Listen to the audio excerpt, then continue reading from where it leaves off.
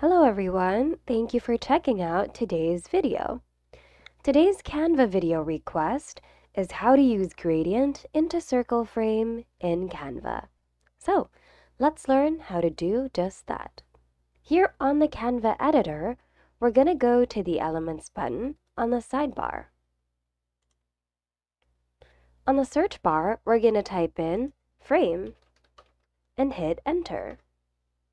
Usually, the very first thing you'll find is the circle frame, so click on it. But in case you want to check out other frames as well next time, just click on See All to view all the available frames that they've got for you. We're going to close that. Next, position your frame just how you like. Make sure that you click on it so that the toolbar above will appear.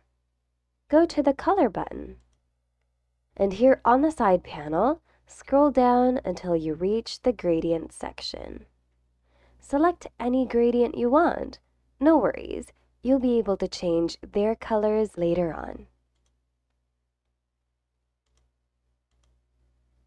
In case you want to change your gradient's colors, then go back up. Then click on the rainbow button with a plus sign. And as you see, this little color window will appear, and you'll be able to see the colors of your gradient. Select one of those colors, and then choose any color you want to replace it with. The same goes for the other color. By the way, you can use more than 2 colors of your gradient. Just click on the plus button and add another color to your gradient.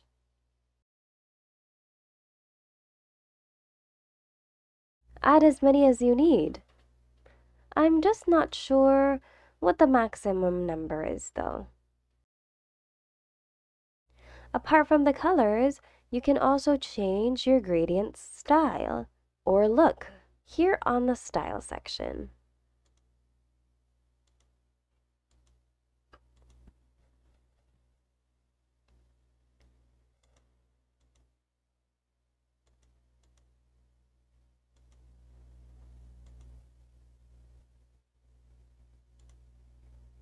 I think I like this one. If you like, instead of color gradients, you can also add photo element gradients to your frame. Just go to the Elements section. Type in gradient. Depending on what you're looking for, you can go to the Graphics category or the Photos category. Personally, I think it's better to go to the Photos category or Photos section.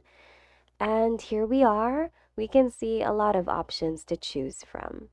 Select any gradient that you want to use. In case you find something that you like, you can just simply drag it onto your frame.